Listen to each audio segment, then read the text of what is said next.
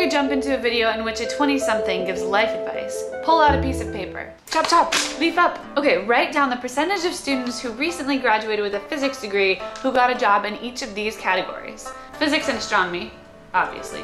Natural sciences, other science, technology, engineering, and math fields, non-STEM fields, engineering, and computer and information systems. Now, pause the video and write down your predictions. Wait! Now pause it. Alright, let's hear the guesses. 10 points for Gryffindor if you can restrain your excitement and post your predictions in the comments below before continuing on with this video. Alright now, what percentage of physics majors went on to get a job in the natural sciences, that is, biology and chemistry? And the answer is 8%. That's reasonable. Physicists keep mixing up DNA and RNA, which is why they are stranded and single. Other STEM fields? Also 8%. Would have expected higher. Now, non-STEM fields like history and English, 26%! Yes, physicists come in every flavor of jelly bean. Okay, but the number of students that go into physics and astronomy has to at least be around that number. 5%. Only engineering beats that with 32%. So not many physics majors actually stay in physics. And the missing 21%? Computer or information systems. I don't even know what that is. What, is that like computer science or something? There's no one here.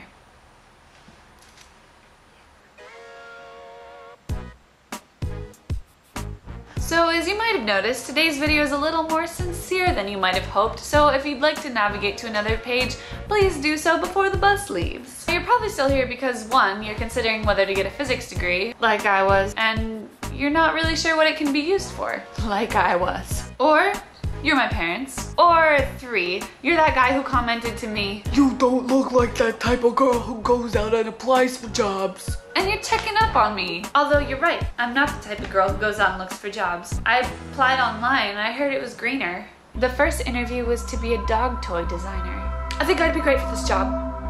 I think I'd make a toy that doesn't do something typical like a little squeak, squeak, squeak, squeak. I think I would make something that goes rawr. You know, something that really relates to your pooch. The second interview was for a position as a racehorse namer. I think I'd be great for this job. Give me a minute. Majestic swashbuckler. Now say you don't want to hire me right now. And finally, I interviewed to be a software engineer. I think I'd be great for this job. I have a degree in physics. And I got the job. Which is why I haven't been making a lot of videos.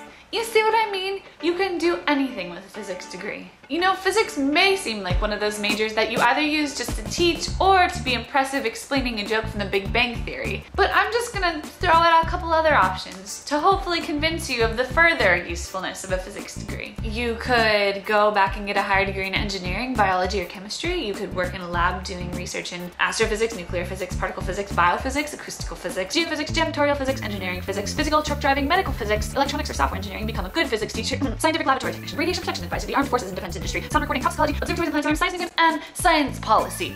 Now, that's not enough?